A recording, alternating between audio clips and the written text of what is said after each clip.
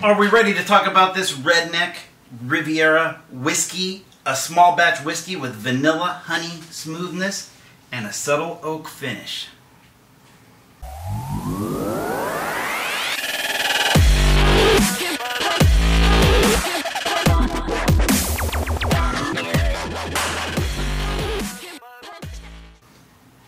Guys, Eastside Distilling out of Portland, Oregon. They're responsible for the release and the creation of John Rich's of Big and Rich, the country band music group. I don't really care for them. I only know the one song. What's it called? Ride a Horse, Do a Cowboy, or Do a Cowboy, Ride a Horse, whatever it is. But that's their song.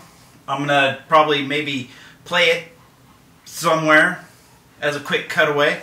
Anyway, Redneck Riviera refers to an old 1960s term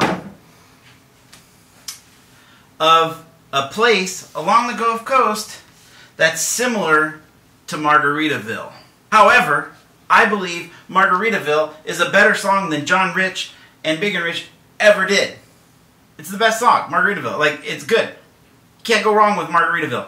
Anyway, we're not here to talk about music. We're not here to talk about Margaritaville or John Rich. We are here to talk about John Rich's whiskey. This is his blend of whiskey. Now, as far as I know, it just hit the shelves in California. From what I understand, there's been a struggle, as like any spirit in the industry, of getting it to the masses. So guys, if John Rich of The Apprentice fame can't get his whiskey on the shelves like that, then it's hard for anybody to get a whiskey on the shelf like that. But if Yellow Wolf can do it with creek water, then anybody can do it. So, we're here to talk about Redneck Riviera. He was doing a signing down at a local liquor store a couple months ago. I didn't go down there.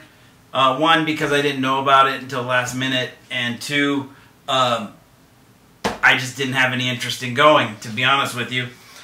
He wanted to create a whiskey that gives you no whiskey mouth. If you don't know what whiskey mouth is when you drink a whiskey and it burns going down. That's what whiskey mouth is, and that's what John Rich set out to not create. So, we're going to take a sample of this Redneck Riviera whiskey. Redneck Riviera whiskey is 95% American light whiskey aged 2 years. 5% American whiskey aged at least 1 year. It is 40% alcohol by volume. 80 proof. About normal. It's about normal. Creek water here sits at about 100. The legendaries, they sit at about 80. So this is about normal. I'm going to use my Satal snifter glass and try it out and see what we got here. Pour a little pour. No big deal. It's good. Good. Good stuff. Good stuff. Give a little swirly. A little swirly. Not like the swirly you used to get when you were a freshman in high school, but like a little swirly. Vanilla. Blasted in the face. I got blasted in the face with something. But vanilla and caramel are the first things that come to my mind. What is that last thing that I'm getting slapped in the face with? Honey. I am getting slapped in the face with honey. A lot of honey. Right off the bat, it doesn't smell like a whiskey that's going to burn, to be honest with you. You know, that's the thing about a lot of these celebrity spirits, is they all claim to do something different, which is like, we taste better. We take the burn off. We take the edge off. We help your belt come off when you're trying to get lucky that night. Like, every celebrity endorsed like spirit has a thing. So, right now that whiskey does not smell like it's gonna burn. So let's try it.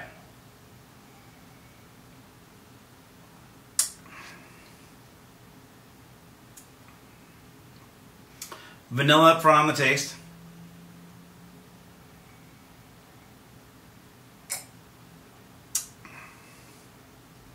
Right up front, the vanilla. Right up front.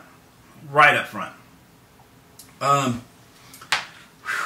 It is definitely full body. Like, it is. It's covering the tongue. It's massaging. It got out the electric blanket on the tongue. Like, it's there. It's like, I'm here. I'm here. Float down my wild Riviera River. I'm here. That's what it's on the tongue. It's oaky. It's dark fruity. Like, there's some stone fruit in there. There's got to be. I don't know if it's in there, but there's a stone fruit flavor in there. It's earthy. It's very, very earthy.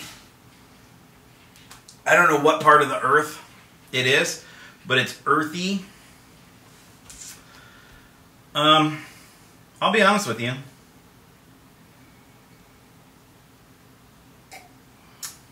There's really nothing special about this whiskey for me. Nothing. I would say, to be honest with you, I would say, just to be honest with you, that this whiskey is about as plain as this label. And that's my opinion. There's nothing complex about this. I'm not even sure if there's supposed to be anything complex about it. But there's not. This is just a whiskey. I will say this. There is no burn going down. There's not that. No burn going down. It's nice going down. But to me, it's just a normal, plain whiskey. I've had better whiskeys come from Rack House Whiskey Club than this. So, anyway, Mr. John Rich, you've succeeded in the no-burn whiskey. However, my opinion is, I've had better. You win some, you lose some. This one isn't for me. But there's somebody out there who'll drink it and who will love it. But that somebody is not me. Guys, thank you for liking, thank you for subscribing, thank you for commenting, sharing, doing everything that you do while I'm up here doing what I love to do. And that's be behind this bar. Talking to you and serving drinks and mixing drinks and having fun. That's what I do. I'm going to get Brother Scouty on this and we're going to have fun with it. Talk to you next time. Bye.